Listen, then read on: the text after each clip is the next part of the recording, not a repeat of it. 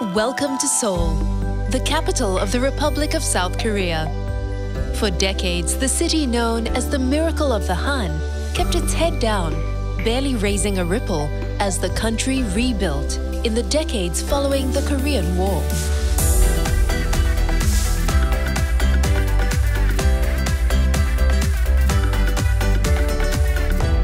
Today, Seoul has re-emerged as an economic powerhouse and the epicenter of Hallyu, a Korean wave of culture that is sweeping the world's smartphones, food halls, and dance floors. But Seoul wasn't always so outgoing. In the 14th century, a 12-mile fortress wall encircled Korea's ancient capital. Its gates closed each night to keep marauding Siberian tigers and invaders at bay.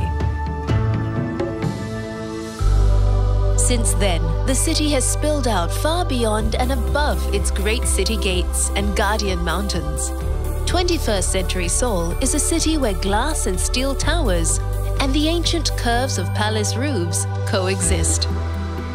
It's a city where the brushstrokes of the past and contemporary public art tell stories of tradition and inspiration.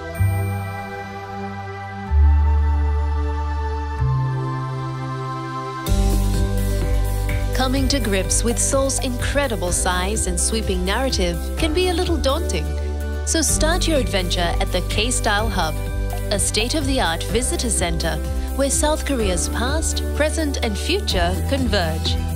From the latest in K-pop to its timeless national parks. From the cutting edge of K-design to culinary traditions which have taken centuries to perfect. And while you're here, why not slip into the traditional dress? Dressing up hanbok style doesn't just put you in touch with Korea's proud past, it also gives you free admission into many of Seoul's most revered historic places. At the head of Gwanghwamun Square sits the gleaming statue of Sejong the Great, the 15th century Joseon dynasty king whose reign oversaw a golden age of literature, science, and technology. The great leader sits before the grandest of Seoul's 5 royal palaces, Gyeongbokgung, the Palace of Shining Happiness, a residence of Joseon dynasty rulers. From the late 1300s until 1910, the palace has endured fires, invasion, and wars.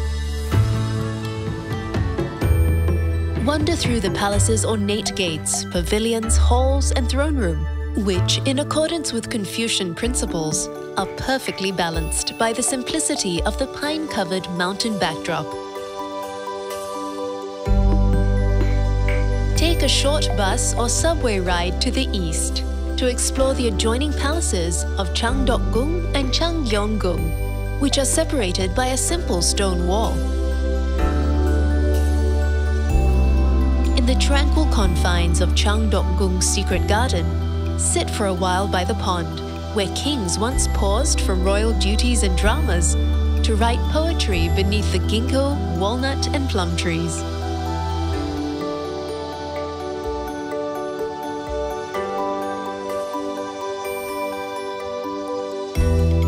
To the south, at Deoksugung Palace, see the changing of the guard, which takes place 3 times each day. Then explore the eclectic mix of palace buildings, such as the pavilion, where coffee-loving King Gojong enjoyed his daily cup, paving the way for his country's future caffeine obsession.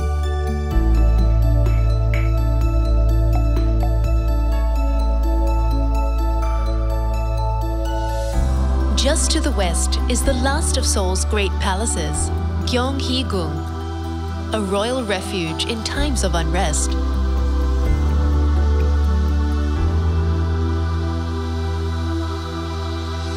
After exploring Seoul's vast temple complexes, see how government officials and ordinary Koreans once lived. At the Samseong-dong Hanok village, ancient buildings and traditions have been preserved in one of the most scenic and tranquil areas of Seoul.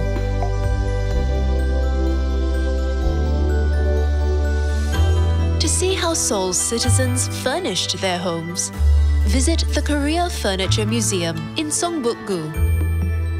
Here, over 2,000 exquisite pieces of practical craftsmanship are displayed within 10 traditional houses.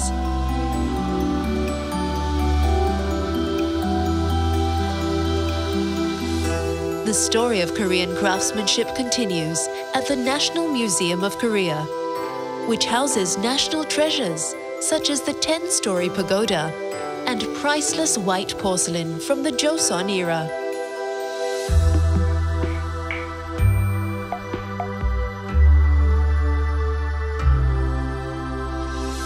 But it's in Seoul's busy streets where the past and present really rub shoulders, and where the two Korean loves of shopping and food go hand in hand.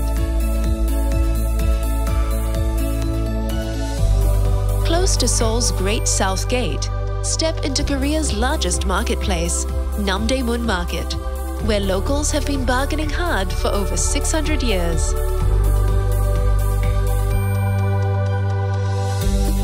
If you're looking for beauty products, join the 1 million shoppers who stream into neighboring Myeongdong each day to hit the 1,000 cosmetic stores.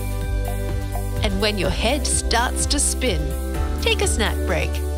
From lobster tails to foot-long ice creams, the options here are limitless. A few blocks north is Insadong, where you can disappear for days amid the labyrinth of antique, curio, and craft stalls.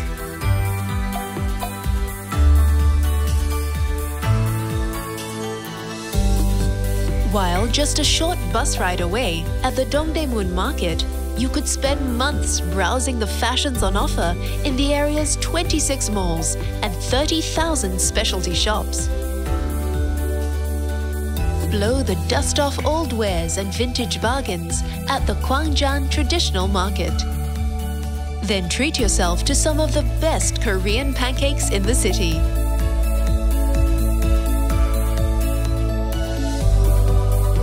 If you're a seafood lover, cross the river to the futuristic Noryangjin Fish Market, where the skillful vendors at 700 stalls sell, slice, and cook every kind of seafood imaginable.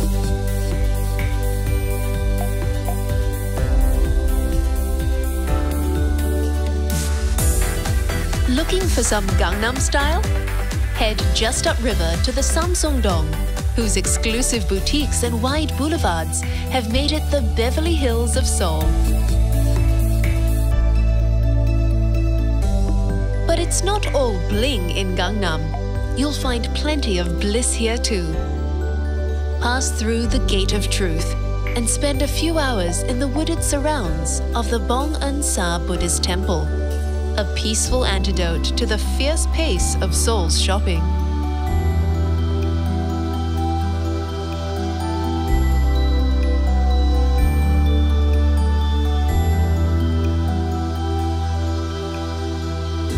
Seoul is filled with quiet spaces. Also in Gangnam, stroll past the stadiums and museums of the 24th Summer Olympics at Olympic Park.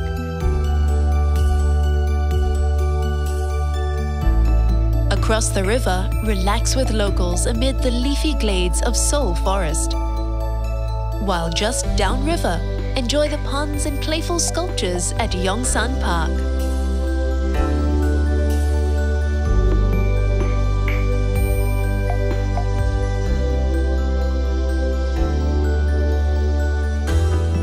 Namsan is one of Seoul's guardian mountains, marking the southern limit of the ancient capital. The city has long since grown around it, and today the mountain has become one of the city's favorite green getaways.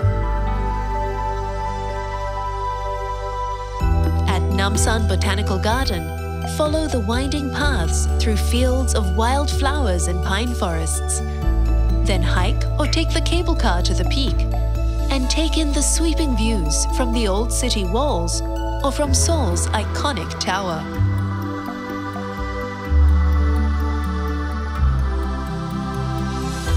Running right through the busy heart of downtown Seoul, another landmark has also been given a new lease on life, After centuries of neglect, Cheonggyecheon Stream has been transformed into a 7-mile corridor of serenity and creativity. Take time out just a few feet from some of the city's busiest streets. In a space so quiet, you can sometimes hear the sweet sounds of birdsong and whispering lovers.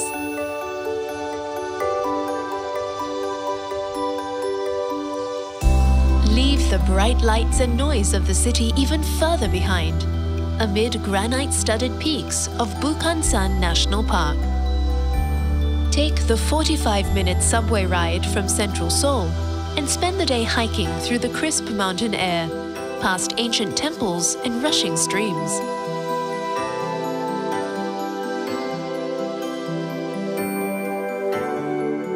Just 55 miles from Seoul is another day trip which will give you pause for deep reflection. The truce village of Panmunjom. After 3 years of brutal warfare, it was here in 1953 where the armistice was signed between North and South Korea. From the observation post, look out upon the eerie silence of the DMZ, the 2.5-mile-wide buffer zone that separates the two Koreas. Yet despite the tense atmosphere here, there is also a prevailing sense of hope.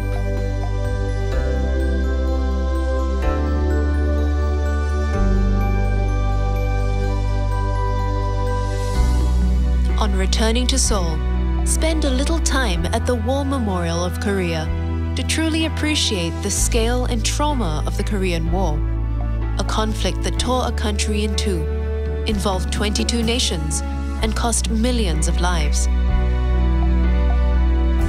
Besides displaying all the usual machinery of war, above all, this is a place of remembrance, longing, and determination.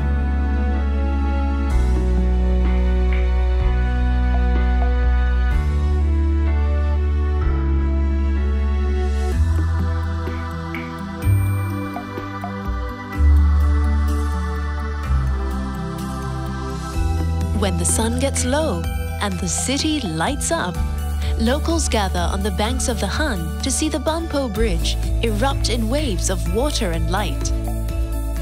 It's in moments like these that South Koreans reflect on life's possibilities and are reminded that they are capable of anything they put their minds, imaginations, and hearts to. And so, the miracle on the Han is certainly proof of that.